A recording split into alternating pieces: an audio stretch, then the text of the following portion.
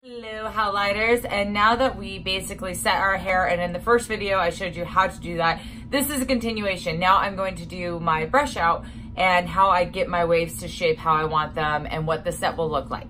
So you can see everything's pretty intact. They're starting to fall a little bit. That's not a big deal. That could have just even been from kind of them being in the cap a little bit. So I'm gonna start unrolling them, but before I do that, I'm going to take some product. So this is the Dry Texture Spray from Oribe, and I'm just gonna put it right actually up at my root. And I just do it in between the rollers. I don't want a ton of product in it.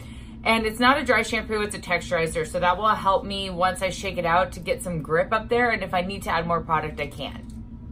From here, I'm just gonna take my rollers out.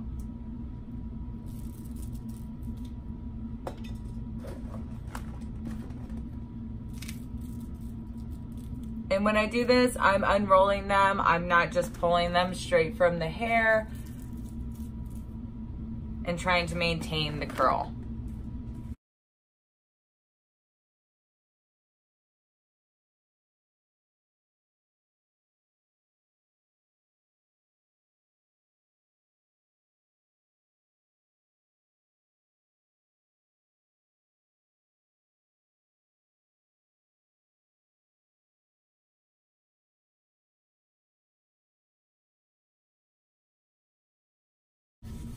I take these off if I feel when I'm unwrapping them that something's getting stuck in them, which can happen when they shift.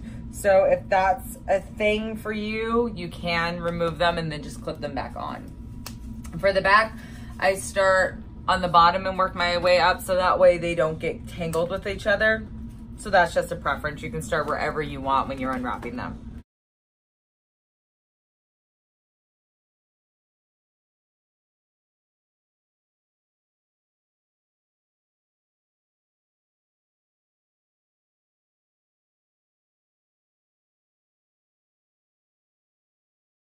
And as you can see, it's really, really curly, and that's okay. We'll take care of that. So the first thing I'm going to do without any product or anything is I'm just going to shake them up and just kind of break them up and pull my fingers through them. The reason why it's nice to have it more curly than not is so that way your set will actually hold while you're doing this. So once I've kind of have everything a little bit on the more broken up side, and now it's super kind of, it's a very dated hairstyle right now. I'm going to start with my brushing. So the first thing I use is this guy. This is basically a Mason Pearson knockoff. If you don't know what a Mason Pearson is, go ahead and Google it. They're incredible brushes, but I don't have the finances for that. And I'm not going to spend $200 on a brush. So what I'm gonna do actually is I flip my head over and then I brush everything out from the bottom. So once I feel that I got it all pretty much worked out, and again, like when I'm brushing like this, I'm taking it and it's going along all of my scalp. So that way everything is mixed up from the bottom to the top. You don't have to do this. I do this because I like it a little bit fuller. And this helps it get a little bit fluffy. So then once I flip it around, it looks something like this.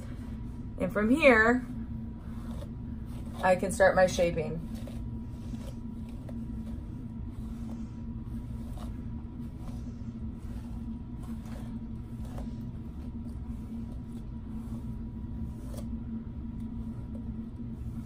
And as you can see, it's already starting to come together. Feels a little staticky, which is strange because my hair normally doesn't get a lot of static, but here we are. All these classic sets is just brushing over and over and over. So now that I feel like everything's pretty broken up and any of like the Lotta body or product that I have in it is dispersed, it's not just in these mats anywhere, I'm gonna take a little bit of pomade. I use the Suavecita pomade. It's water soluble. One of the reasons I like it. So is Layrite, in case you were kind of dabbling in different pomades. This one's just easy for me to pick up, so that's why I started doing it. And I'm gonna take just a little bit on the back of my knuckle. The reason I know the back of my knuckle is because I've got these nails and I don't wanna gouge it. And then I'm going to emulsify it really, really well. I also get it between my fingers, so that way when I start running it through, the product gets kind of wherever my hands are. I'm gonna start on the bottom, and then I'm just going to gently put it all the way through.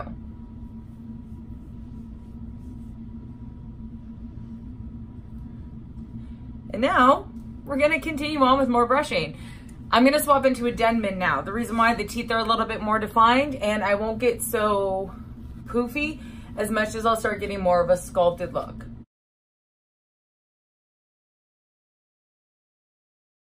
Brushing is to get the set to relax, to get everything where you want it. The back is always a little bit tricky. I keep my back in a pretty long horseshoe, which can make it a challenge for me because my arms physically aren't long enough to get back there to always get the shape that I want. And if you think pulling out your curl or pulling on your curl like this will just pull it completely out, it shouldn't. If you have a strong set, that goes even with heat styling. If it's small enough and it was set strong enough, it's really pretty impossible to break that hydrogen bond with just brushing alone. Turn around so you guys can kind of see what it's starting to look like. So here we have in the front, not really polished or anything like that. In the back, I can feel it's probably flipping out more than I would like. And then in through the sides, it's not nearly behind the ear how I like to wear it. It is coming together. So now I'm gonna take my comb. This is just a rat tail comb. It's got finer teeth. And this is where, again, I'm gonna start doing more detail work. So I like this to come behind my ear. So I'm gonna pull it behind my ear and I'm gonna start the shape through there. What you can do as well is you can take a duckbill, pull out that tension there and clip it down while you're working. Tangles right here. I'm not gonna start and pull through them. I'm gonna go back from the bottom and then pull them out gently. The goal is to not break or rip my hair while I'm doing this. And then I'm gonna start sculpting the front. Starting to look about right. I have Suavecita hairspray here. I'm going to just spray a little bit on it. This is a fairly good working spray, which means it won't break or crack on you while you're doing this. And it's easy to mold, so you can keep kind of playing with it. It doesn't get stuck really in one shape. And then I'll just keep playing with it and combing it until I get where I want. The other thing you can do is you can take duckbills and then place them in the back. I don't do this a lot because it's just time consuming. But if I was really going for a style or if I had an event like Viva, I usually clip my hair while I'm working. And what it'll do, it'll maintain a shape and kind of hold things in place as a little place marker while you're working.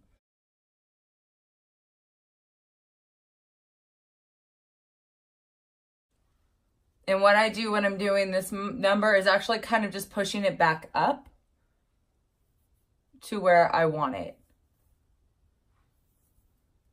And I'm starting my sculpt from the top down, so I'm not worried about things really right here as much as I'm worried about getting the top to kind of lay how I want it to. The other thing is, so I'm really weird about this. A lot of people aren't. It's really up to you. My hair is so fine that my ear will stick through it. It drives me bananas. It's the number one thing I look for when I do my hair and when I check the back. So if that's something that bothers you, if you clip, just know you'll probably see your ear, and then when you remove the clip, you won't see it anymore. So if that's a pet peeve for you, that's something that I deal with, and it's not that big of a deal once you remove the clip. If the clip is removed and you still see your ear, you can kind of go ahead and just adjust it.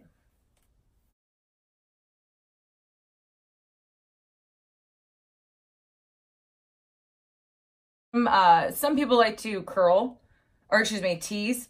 Not curl, like to tease their curls. I don't tease normally everything down. Like what you'll see is this, and then they'll smooth it all out. Totally a good method. I just don't do it. I don't think my hair needs it once I've worked with it enough. It's really up to you and how much grip you need. I'm not worried about the bang right yet, so that's why I'm not bringing that into the mix. This piece I always have difficulty with, like clipping, because I want it in a certain spot, but hair's like, nah, you don't have enough hair to support that spot. What are you doing? And it also feels really loose. And that's just a mental thing. It's not that loose. So what I'm doing when I'm doing the clip all the way down is clipping what would be kind of where the ridge would come to. Like I said, I don't normally clip, just something to show you and demonstrate to you guys so you can see maybe it's a good option for you. So I'm still brushing and still combing it. And no joke, sometimes it is not unusual for me to take 15 to 20 minutes just to comb it out. Now you might be thinking, well, if you just used a bigger rod or did whatever, you wouldn't have to do that. It doesn't really work like that. And the reason why is because if you get the curl too loose when you start to do this and you start to do all this brushing and sculpting and placing it, that will be enough to pull it out. So you really want to make sure that when you are setting these hydrogen bonds and the curl pattern in the hair, it's tight enough. So it's starting to loosen up and relax more where I want it.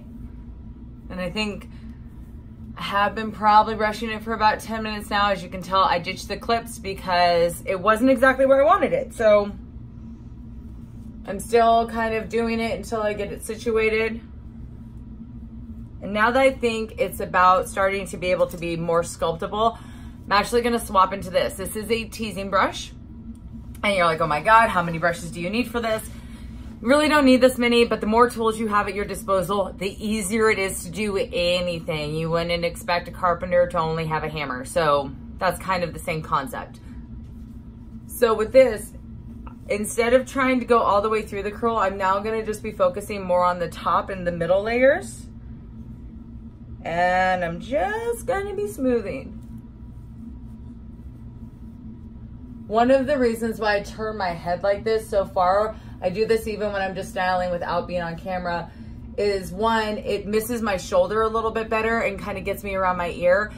Also, when I'm looking in the mirror and I'm starting to do this, I have a tendency to pull hair from the back forward and shift where I want those waves to be. So by doing this, I'm able to keep it more in line for where it wants to actually go.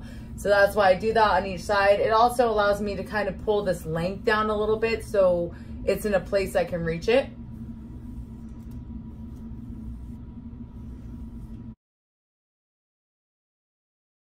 And I'm just kind of feeling for it a little bit.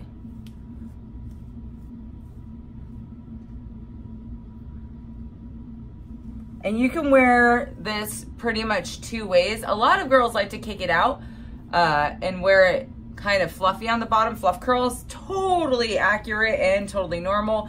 I like mine just a little bit more polished, but sometimes when the set's too strong, I'm like, all right, that's the end of that. I don't need the horseshoe. I'm gonna just like not fight it all the time, and I'll wear that on day 2.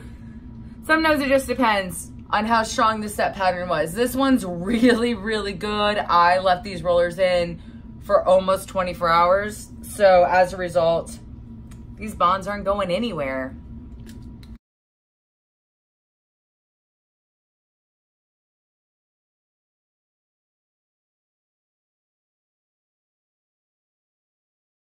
All right, so now that I just rebrushed and sculpted it for probably about another 10 minutes, and all I was doing is brushing and tucking it under, I'm gonna show you what the back looks like. So this is probably the best way my cut is highlighted. It's more of a horseshoe, and as you can tell, there's still swing in it, and everything is just tucked under, just brushed and tucked, and that's how I get it to roll. I'm growing my hair out more.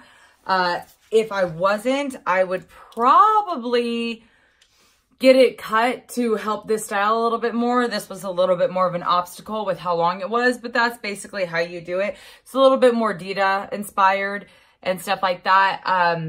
I'll be doing another tutorial later on how I do the back much more quickly for like work and just make it all like fluff curls and then move on from there. And then now we're going to get into the front. So as you noticed, everything is almost starting to take shape, but it's not entirely where I like it. So I'm just going to brush to the front. Let it do its thing a little bit. I like these to come forward more.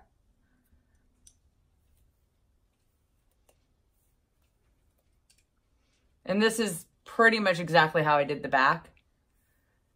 And that, again, I don't want to fight with it a lot. So if I'm pulling it too far forward, I then kind of pull it back to see. And it pretty much just went into shape all on its own. So I'm going to just about leave it alone. I want right here to have some sort of shape. So I'm pulling that through. I'm going to wrap it around that.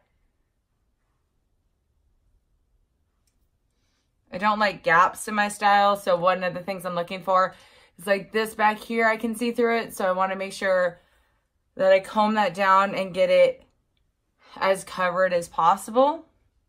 Just those weird little things. Swap back into my rat tail because I want a little bit more definition and some more tension.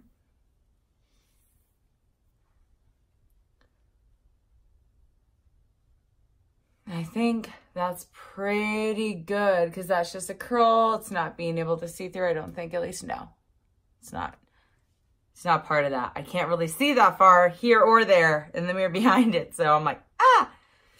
And then into my bang area. So yes, I put some of that texture spray in when I had the rollers in. It's still in there.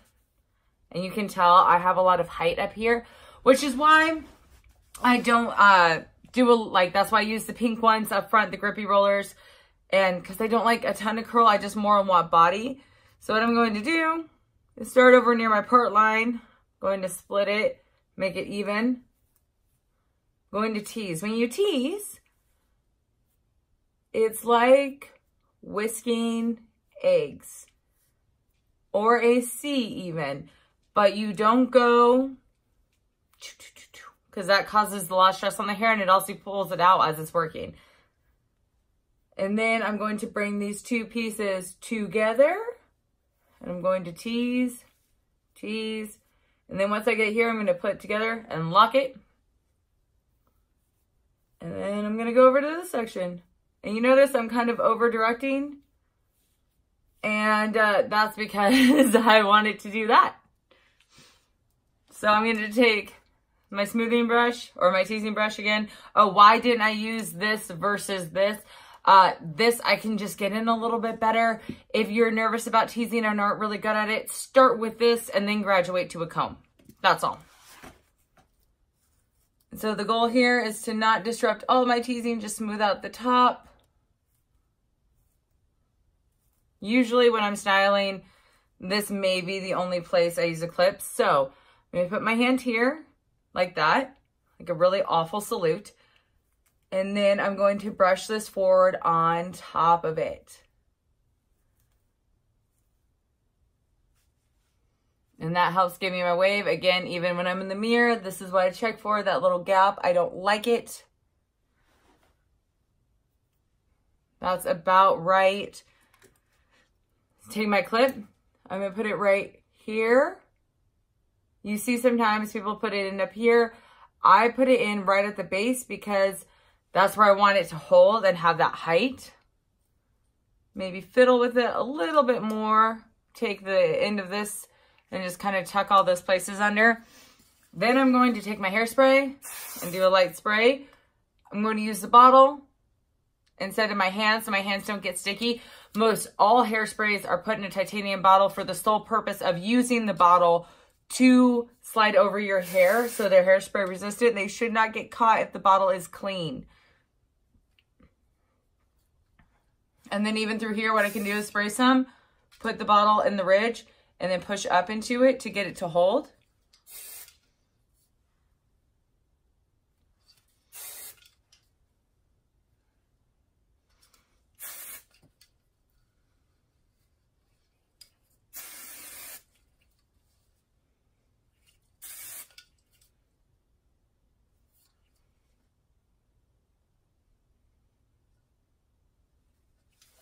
right here, it's poofing more than I like. I said in my wrapping video that I don't like it to have volume right there. It's just personal. It's not a style thing. So I'm going to take a little bit more pomade. I'm going to emulsify it. I'm not just going to glob it on. And then I'm going to kind of work it into there. I'm going to take my comb and really push it in and cause some tension. I could always put a bobby pin back there. I don't like the way bobby pins feel right behind my ears, which is why I don't. Again, that goes back to more just my hair being a little bit on the finer side and I just feel it a little bit more. I don't use bobby pins normally in my hair. So those are little quirks that like I learned to just live with it. So because I don't want to pin it, I know I'm going to get some height. I'm learning to accept it. It's just a matter of I can still get it pretty controlled to where I'm happy with it. And that seems to be about right because I like the juxtaposition of how flat this is to how much volume that has. So I don't like really symmetrical hair. That's also why it's going to be really hard for me to do the tutorial on victory rolls because I don't really like victory rolls. But we'll get to that later. And I think that's about it. Just a nice little spray again. Let me put my glasses on, see how bad the flyaways are, because I can't tell. Oh, hey, that's not too bad. I'm going to clip. Here's the thing, when you're removing clips in a style, click them out. The reason why, if they get stuck on any little hairs, you're going to pull your style. You don't want to do that. That seems to be good. Not too much light coming through it. My hair is on the finer side, so I know it's not going to be perfect, but I don't want it to be absolutely terrible either. And yeah, again, still, even with this, I'm not worried about brushing or combing through it. Trying to find where the holes are right here.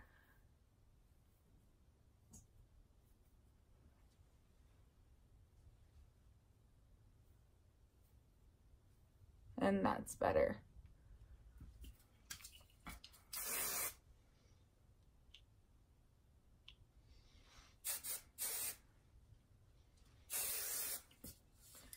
And then there you have it.